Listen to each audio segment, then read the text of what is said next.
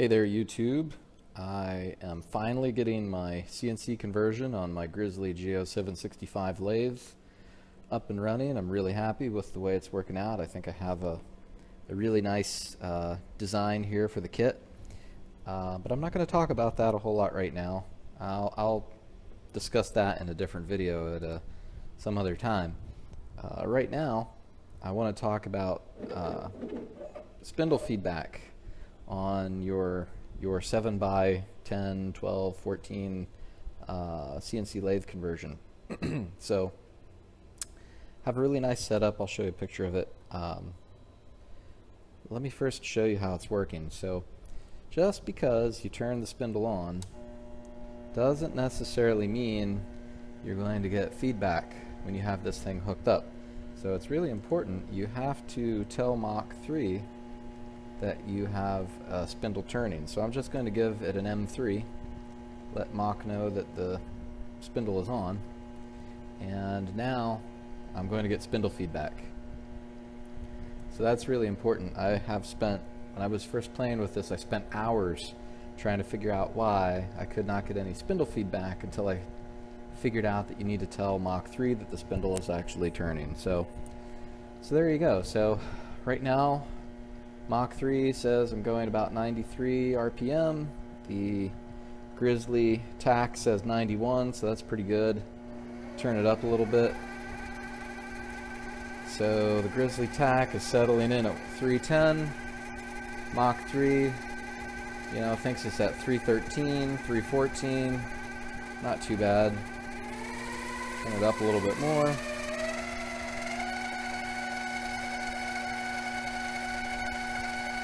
$593, $596, so that's pretty good. And switch it over into high range. That's working pretty well too. Matter of fact, if I come up here to config, spindle pulleys, this is hard to do with my left hand. Pulley number 2. Okay. Same type of thing. So if I fire it up,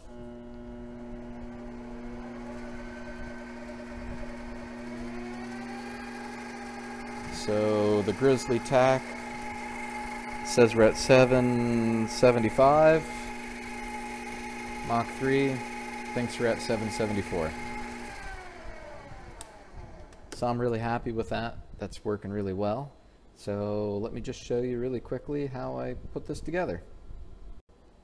So when I first started looking at this, I wasn't quite sure how I was going to do the spindle feedback.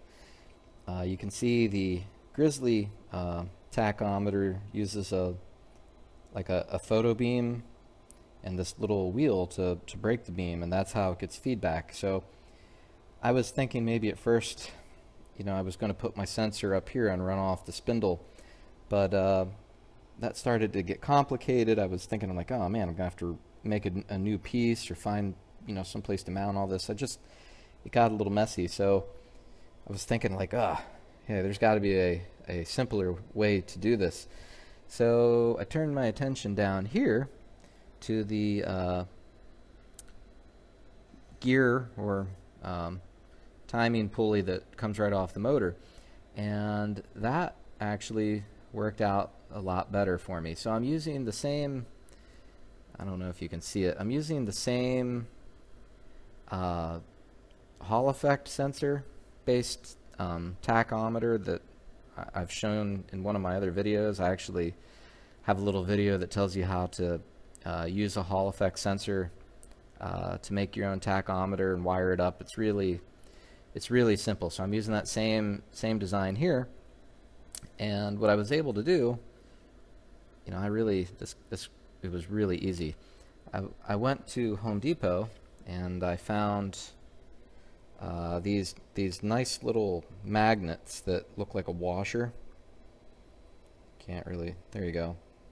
So you can buy like 20 of them for like $5 or something like that. They're really cheap. It's like rare earth magnet. Found one of those, and it like kind of works out perfect. There's already 2 screws in that timing pulley coming off the motor. It holds like a little end plate on it.